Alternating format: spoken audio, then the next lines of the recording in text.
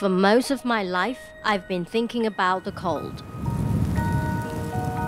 We take cold for granted because it's all around us.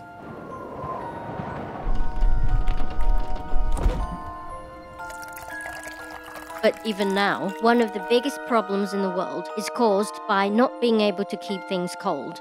Cold storage issues plaguing global vaccine delivery. 6 million kids a year are dying because of lack of access to vaccines. Gaping divide between developed and developing countries and their access to medicines. Around the world, there are millions of people not getting basic vaccinations because of the challenges of the last mile transportation.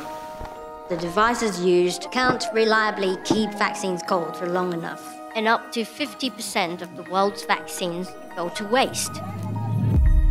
When I heard that, I was shocked, and then I thought there must be a way to solve it.